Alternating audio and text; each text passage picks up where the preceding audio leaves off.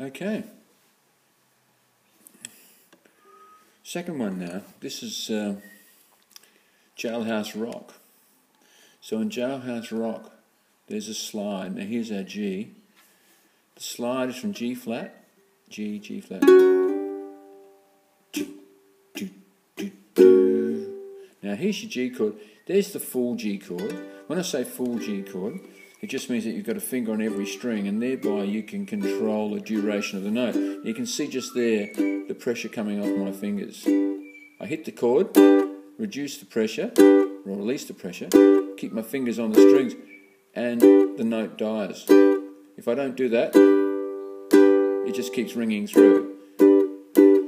If I don't have fingers on all strings, I can't control the duration of this string here. I can these where my fingers are on them, but not this one.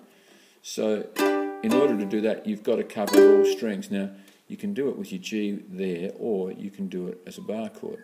There's your G there, those three. Now you're adding that one, just like we did before, just like that. Only we're covering this with a bar, which frees a finger. So we play this.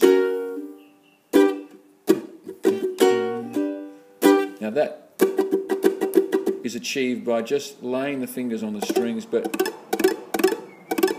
no pressure, just laying them gently on there. So you play, release, play, release.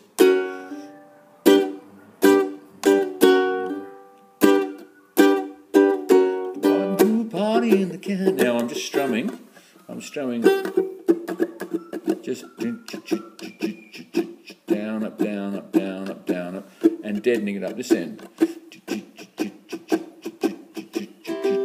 So, a party in the county jail. The prison band was there and they began to wail. The band was jumping and the joint began to swing. You should have heard the night. Now put a G7 to the sing. Let's rock. Let's rock. Now everybody in the whole cell block is dancing to the Jailhouse Rock. In the bottom movie played the tenor saxophone.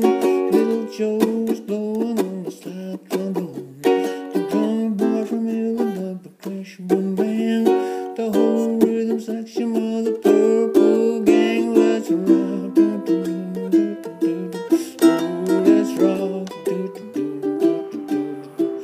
Everybody in the whole cell block is dancing to the Jailhouse Rock. You don't have to do those little embellishments. You can hear those.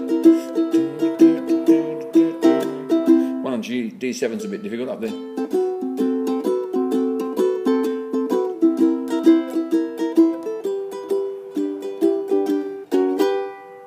Yeah, that's a challenge, something to work on. To keep the formation of the fingers together while you slide is very challenging, and you can't